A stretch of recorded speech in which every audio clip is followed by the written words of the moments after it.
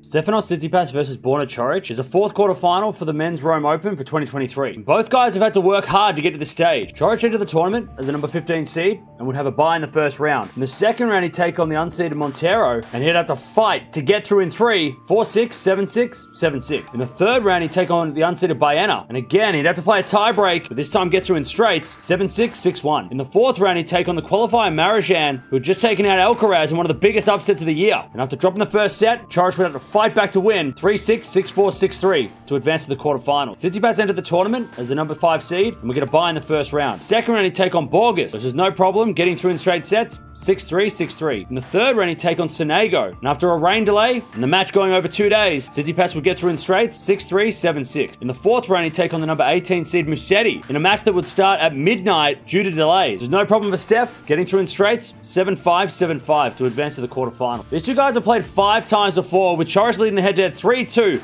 But Tsitsipas did win their last match at the United Cup earlier in the year, which seemed to turn the tide on this rivalry. If Coric is going to win this one, he needs to be very defensive and try and get everything back. Tsitsipas was very aggressive against Musetti, and it looked very, very good. He's also got to be clean because Musetti wasn't that clean against Tsitsipas, hit a lot of errors, and that's how Tsitsipas got the win there. So if Coric is clean and can get everything back, he might be able to get through. If Tsitsipas is going to win this one, he needs to play like he did against Musetti. Aggressive and just hit as many balls as possible, and hopefully Coric gets a little nervous. Now, these guys have both been in this situation before in these big quarterfinals, so there's no real experience, but this is on a clay court, so you would think it would be advantage Tsitsipas. This is always such a fun matchup, and for some reason, whenever we watch these guys, there always seems to be a little bit more than just a rivalry on the court. A little bit of beef, perhaps. I think Tsitsipas is going to win this one in 3 sets. I reckon it's going to be an epic, but I think the clay courts are going to favor Tsitsipas, and he's going to get through, but let me know down in the comments below, who do you think is making the semis?